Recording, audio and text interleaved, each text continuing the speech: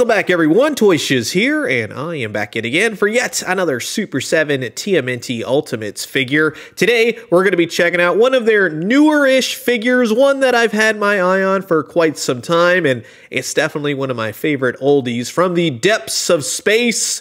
We have the one, the only Space Cadet RAPH, and yes, it does have that slipcase cover of which you yank it off, and you can see good old Space Cadet RAPH inside the packaging. On the back side of the box, you can check out the Zero Gravity good guy.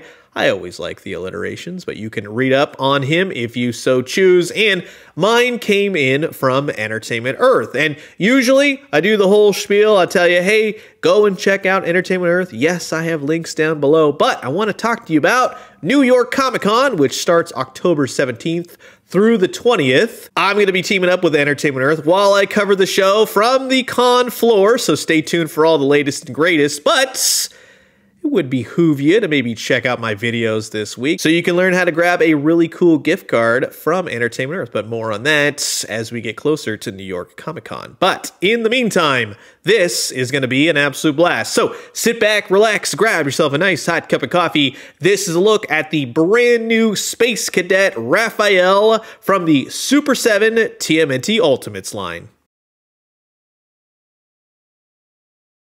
And while I got all you space cadets here, I just want to say thanks so much for always checking out my YouTube vids. And if you haven't already, please do consider subscribing. Why? Well, we got old toys, new toys, daily news updates. Guarantee you'll find something here that you like. So now here is everything out of the packaging. You got plenty of accessories. It is going to be at that $55 price point. We all know Super 7 by now, but that's not why you're here. You're here to see a cool Space Cadet Ninja Turtle with all his extra hands. He has trigger hands and outstretched space exploring hands, punchy hands, the woiks. But my favorite, or we'll say one of my favorite accessories, is the reborn old school Zapper pistol. I've already put the hand on there, and it has the removable hose, which is very flexible, so for that, I am very appreciative. And just like the old figure, it simply pegs in like so, gun in hand, and boom, there you go. Space Cadet Raphael is reborn, and you can put the helmet on him. You can put the space sword.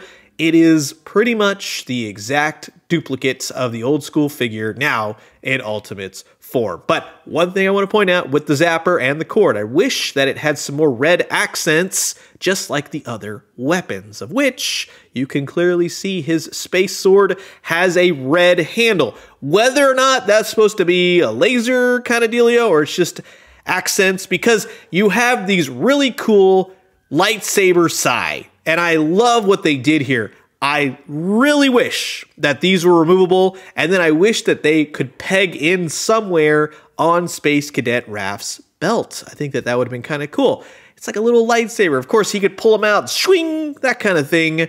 But the red is really cool. It even has little hooks on the bottom. Somewhere it could have fit on this figure. Drives me nuts. That would have been awesome. And then you have this really cool, it's essentially a trapper keeper for your pizza, but it's a silvery foil pizza protector, and you have a zipper sculpted on, and you got a pizza decal on the front, and it's just really cool. Although, again, I really wish this would have opened and there was a pizza slice in there, because that would have just made it an extra awesome essential piece. But then you have this really cool dome, and my old figure, as you'll soon see, doesn't have his dome anymore, but it's a beautiful recreation, along with the space alien. For those of you who don't remember, there was a space alien that was sculpted to Space Cadet RAPH. He has a little bit of head rotation, but again, to point out, it's just a slug of a figure overall, but his head moves. Fine, that's cool. The original figure, he was sculpted in, didn't move, didn't do anything. It was a nice little Easter egg. All you can really do is hold this little alien guy, which is fine. But how cool would that have been if you could somehow fix it to this Raphael? Maybe put it on his back. Maybe have it envelop him in tentacles. That would have been kind of cool. But you also get this really gnarly looking, it's essentially a Stormtrooper TMNT helmet, which could be a bit of a callback to the proposed TMNT Star Wars line that never came out during the Playmates era. This one you're going to have to heat up. This one was very difficult to get onto the ball peg. It does sit a little bit high. That's so you can still articulate it. You get plenty of the same articulation as the normal standard head. And if you'd like, yes, you can put the dome on with this particular head portrait. So overall, it's very cool. I'm glad they included it, but it's kind of a pain to install. And then of course, you also get his visor and his little intercom system. This one is also kind of troublesome. You're going to have to heat it up. It's entirely too small as it is to fit over his head unless you heat it up. Once you get it on his head, keep it on for a little bit. It'll kind of stretch out a little bit and it should form fit. It's still a little bit too small in the back. It kind of has some hooks underneath that'll help it latch onto his face. But in terms of the actual floating Raphael here, I love that just the standard head portrait has the skull cap with his red mask. And you do get a lot of articulation out of the head, which is nice. But I like that that extra piece, the visor, and of course the little intercom system was a separate piece that you could take on, take off. I like that. It's just options. I like options with my TMNT Ultimates. The rest of his spacesuit, it's beautifully recreated from the old Playmates while adding just a little extra. That's always a welcomed little tidbit. I like that these are no longer stickers. These are printed on. You've got the RAPH G-string going on. He's got his knee pads, the thrusters, of which that would have been kind of cool to have some thruster blast effects, something to put on his little ankles. You got the stitching of the turtle shell in the back. You have his backpack, the wires, his arms. This is a nice little upgrade. This is what I like to see with TMNT Ultimates. It's a little bit of a communicator, and if you look closely, you have Professor Honeycutt, aka the Fugitoid, on screen right there. So maybe not anymore. But hey, that would have been nice to get a Fugitoid in the TMNT Ultimates line. And with the rest of the spacesuit, I'll honestly be able to tell you, it's painted beautifully. There really is little to no hiccups with this guy. He's got peg holes and little treads on the bottom of his feet, so he can go spacewalking on the moon. The arms, that's where you're gonna run into very minimal articulation. If anything, I cannot get them out.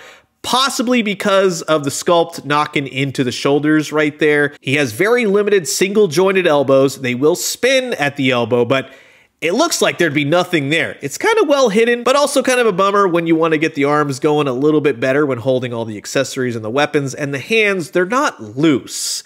They're just looking like they're gonna fall out every 2 seconds. Usually you kind of have to push them in a little bit more. It's already in. That's as far as it kind of goes. It gets a little gappy there. There's nothing at the waist. It's because of a spacesuit, right? You get that. Then you got the legs that'll kick all the way out. You have single jointed knees. The knees will spin, of course.